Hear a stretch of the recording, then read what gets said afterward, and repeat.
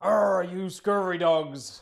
Hi everyone, my name's Bagheera and welcome to episode 9 of Cub Scout TV. Tonight is all about pirates. For parents that are out there, could you please ensure your kids have got, if they have a walnut, some blue tack, a toothpick and some paper. We're going to be making a walnut boat. Some paper, crayons, pens, markers, and a damp tea bag, and we'll be making a treasure map. And we're doing sheep pen, so if they've got some rope, that would be great. So whilst your mum and dad are going off and getting that, let's get into parade. So Cubs at alert, Cubs at ease, pack, pack, pack.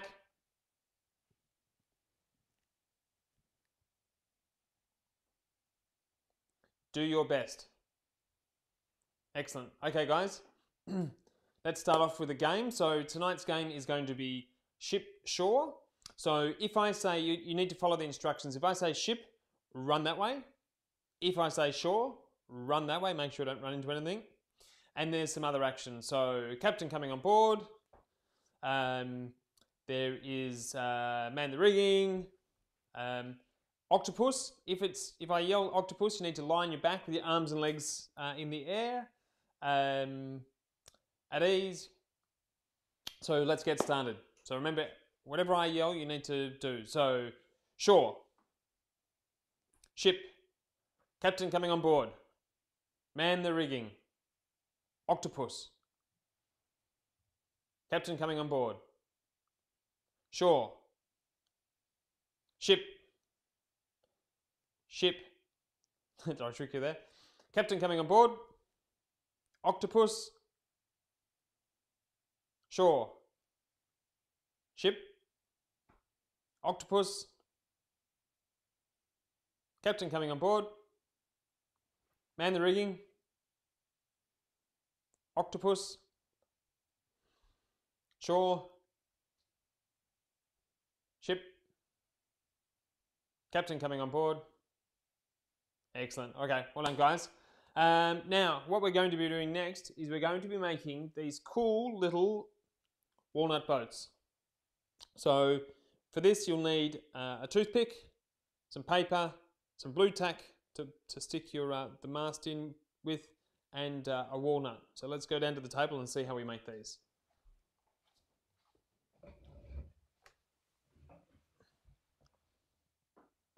So to start off with, you'll need a walnut, or ideally half a walnut.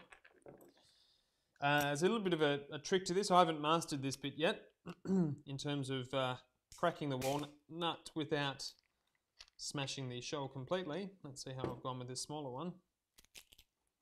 Ooh, not too bad. So you might need your parents to help you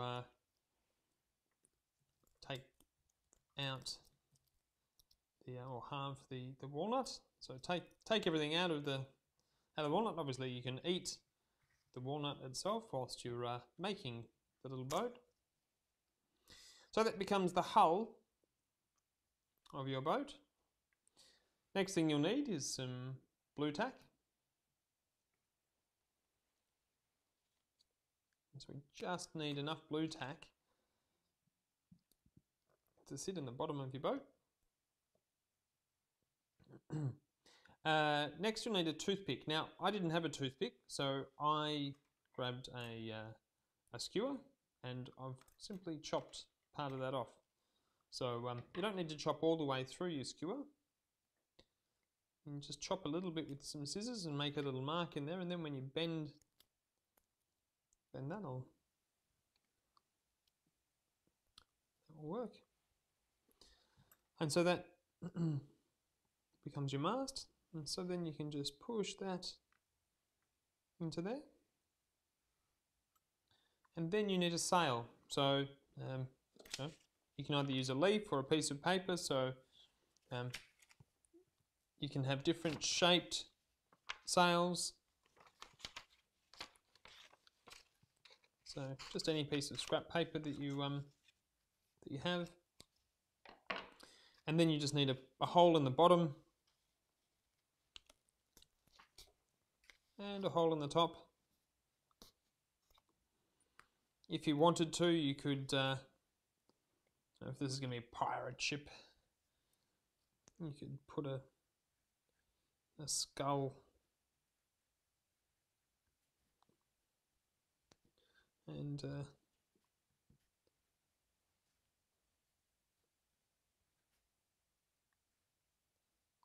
little skull and crossbones design onto your sail.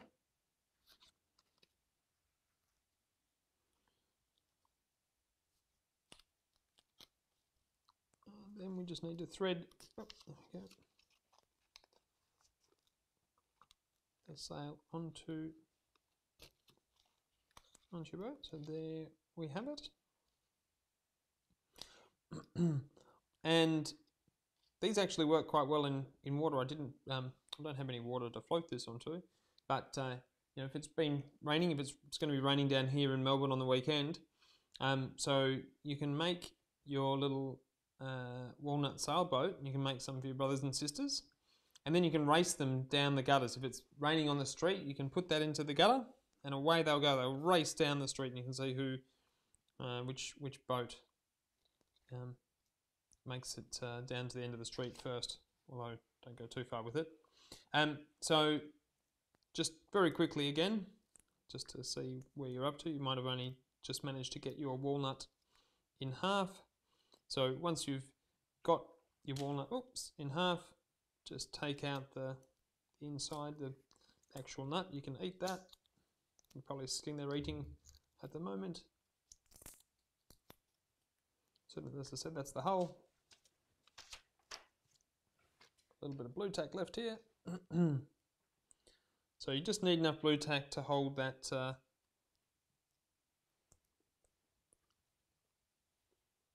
hold the mast in place. I might actually put this with the point up. So there you go, you've got your mast. And then, as I said, like any shaped piece of paper, you can do a little triangle one with this one. You can put a cool design on it if you'd like, or you can just do a plain. With this one, I'm just going to put it straight onto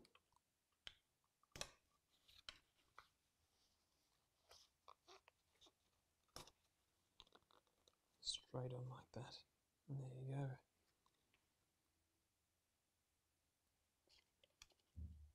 But yeah, it looks pretty cool. Like if you want to spend the time putting a nice little pirate design onto your boat. When we were making the shields, you could put your shield onto your sail. But that very simple, really easy to make, and then you can have lots of fun when you've got some when the rain's about, and you can, as I said, race those down down the gutters or in a river. Okay, now next one, we're going to stand up. We're going to do a song. Now I know this song isn't very piratey, but it's a lot of fun. It's called the Moose Juice Song.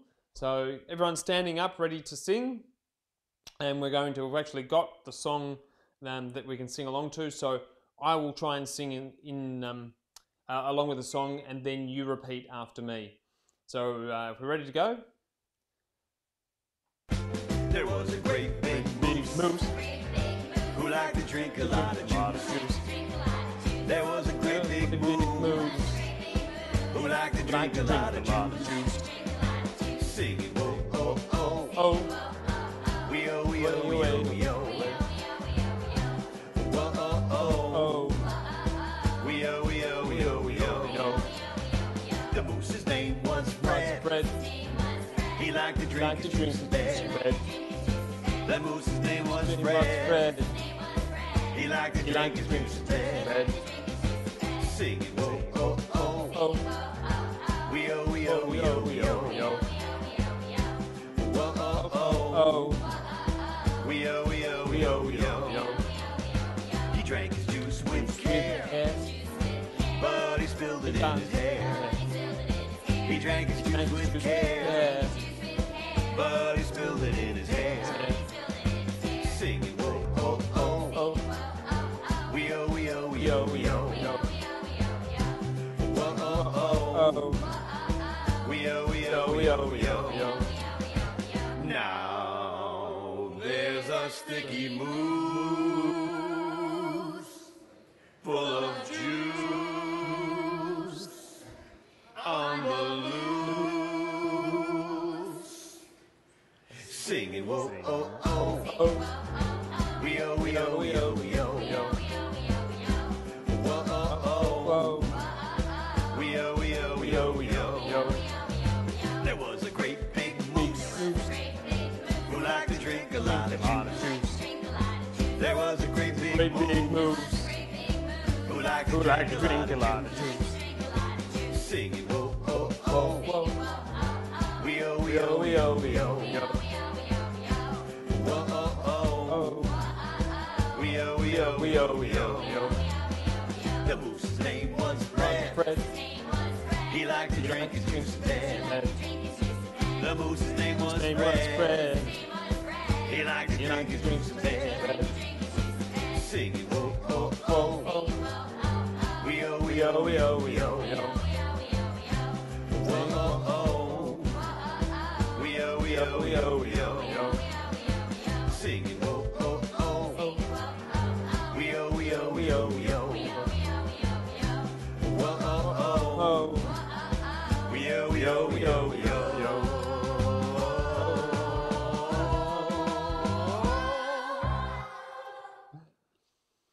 Excellent. Well done, guys. Hopefully you enjoyed that song. I quite like that one. Next, we're going to learn how to do a sheet bend knot. So if you can grab your rope, I've got mine here, nicely tied up as we learnt last week. Now, a sheet bend knot is a great knot that sailors use. It's really helpful to tie two pieces of rope together that are of unequal size, diameter. If you've only got one piece of rope, this is perfectly fine because we can treat one end as one piece of rope and obviously the other end as another piece of rope. So with this knot, the first thing we need to do is just put a loop in one end and then we're going to tie the other end to this loop. So we go up through the middle of the loop, around the back. We just need to keep this a little bit open so we can thread it back through, and then we close it off, and that very simply is a sheet bend knot. So I'll go down to the table and show you that in a close-up so you can have a go at it. And of course, the great thing about the sheet bend knot is, again, like most of our knots, it's very easy to undo.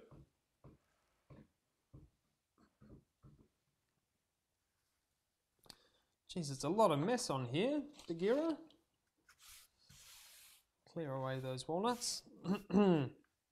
Okay, so one end of your rope, or if you've got two pieces of rope, even better, we just form a loop, like so. And then we want to attach this piece to it. So we come up through the loop, around to the back, and we want to come through a loop that we've formed there. And then when it ties together, it doesn't slip, and we've joined our two pieces of rope together. So that is the sheet bend knot, and as we said, very easy to undo. Nice and strong, easy to undo. So let's do that once more.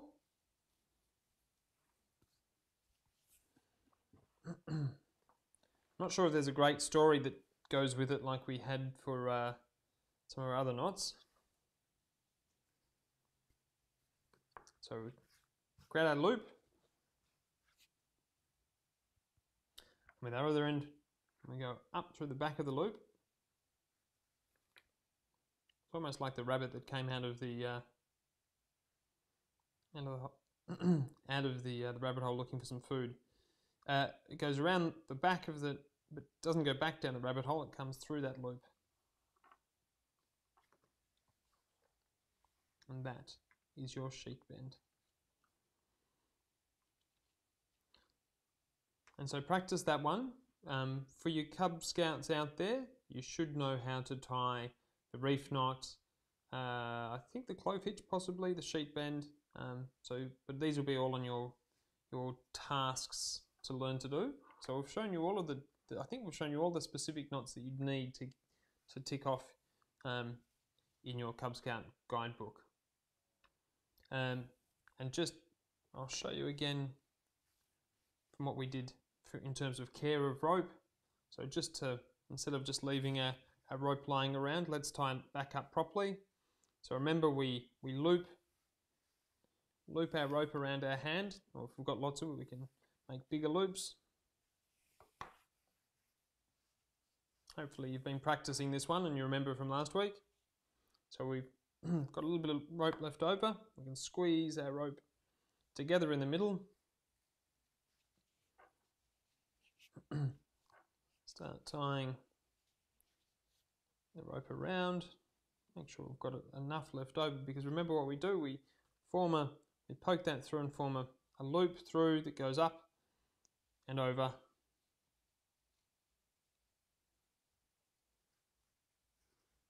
And then that can pull down tightly. And that's how we should always be leaving our rope once we've finished using it. So remember to practice your sheep bend and make sure you've kept kept your rope nice and neat and tidy. Now the next thing that we're going to do is we're going to put together a great little treasure map. So what we'll need here is some paper, some markers, and a damp tea cloth. So I'll bring this down to the table so we can look at this one in a little bit more detail. But to get that sort of old and used look, we get a tea bag, and you can see with this tea bag that I've had seeping in water some of the colour, and that's how we get the brown onto the paper. So let's put that to one side. So obviously you need a piece of paper to start off with. Now to start off with, I'm going to choose a red marker, and I'm going to put an X. Well, this is a pink marker. An X marks the spot as to where the treasure is, and then I'm going to create a little path that the person that finds my treasure map can follow.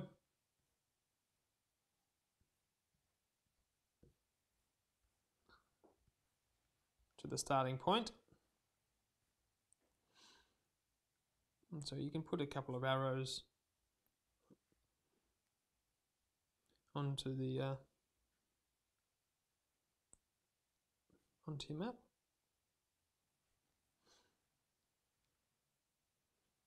So remember X is going to mark the spot where they will find the treasure. Now this could be a real map that you could use with your friends, and you might have something they could actually find, say in your backyard, or it could be an absolutely imaginary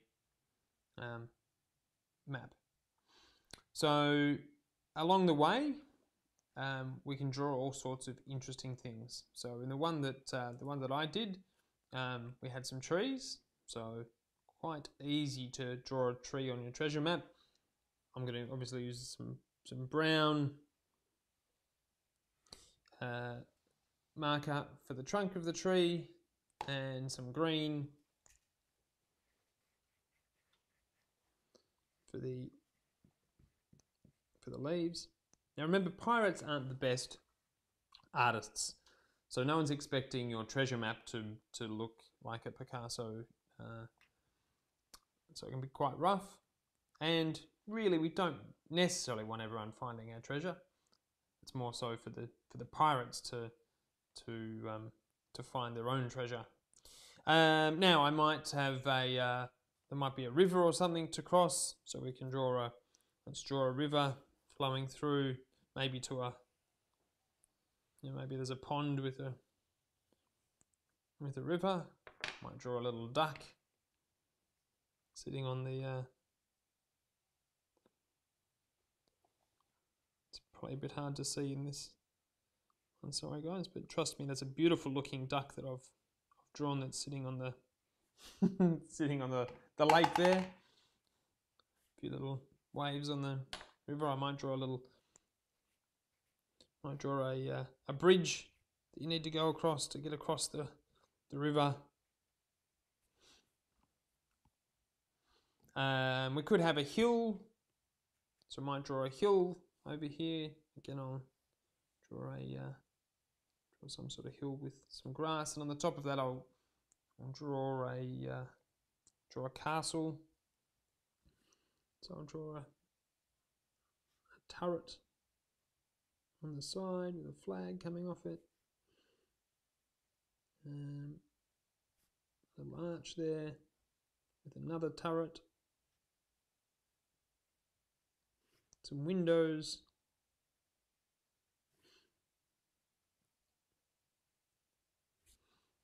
In the middle, I'm going to draw another turret.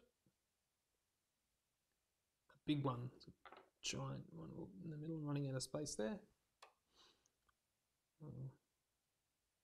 Drawbridge.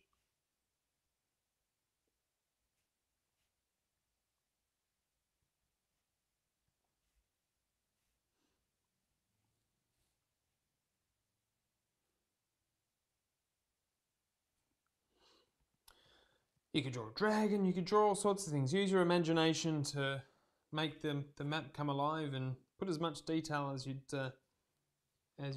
like onto your map. So your starting point might be a house, or it could be a tree. I might draw a very, very basic looking house as my starting point. So yeah, so you can draw other houses or buildings, rivers. You know, you can put a sea serpent in, some ships. We put a castle in. Any other landmarks. So if it was a real map going from, say, your house down to your school or something, then you can put all sorts of different bits and pieces into the map.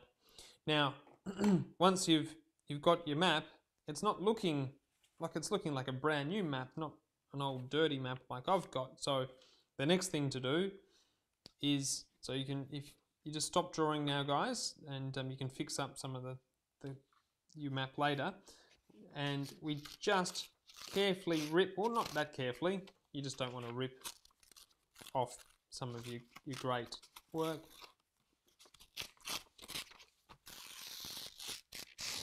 It's a nicely ripped up map.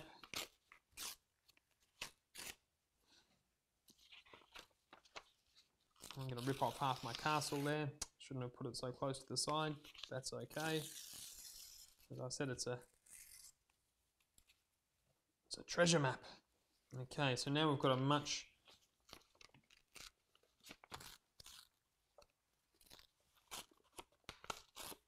rougher looking map.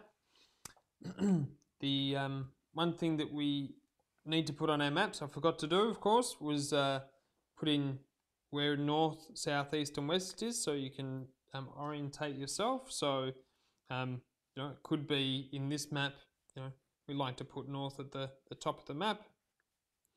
Never eat soggy Weet-Bix.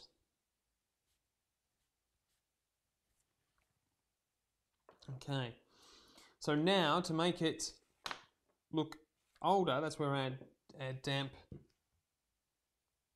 tea bag comes in. So I don't want too much water on here, but we can now use the tea bag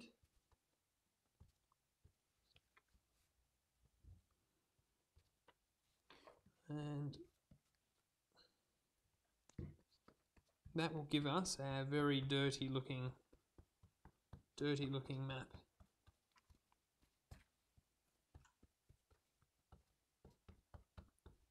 It smells a lot like tea in here now.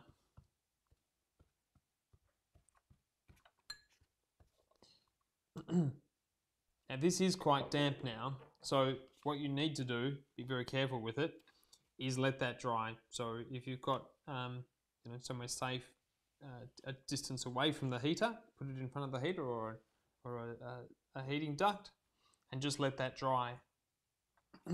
Once it's dry, and what I've done again with this one is very simply scrunched it up. So scrunch it up, then you can unfold it.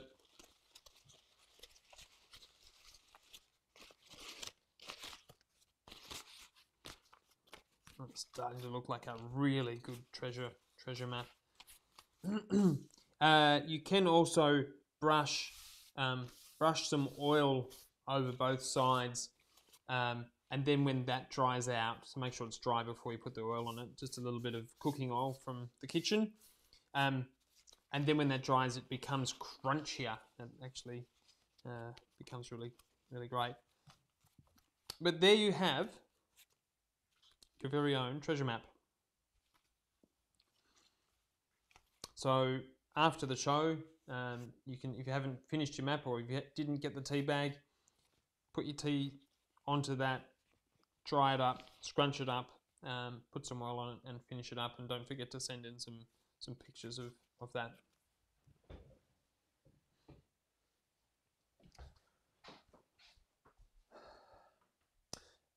So I'm not sure if I said at the start of the show, but this is our final episode of Cub Scouts TV.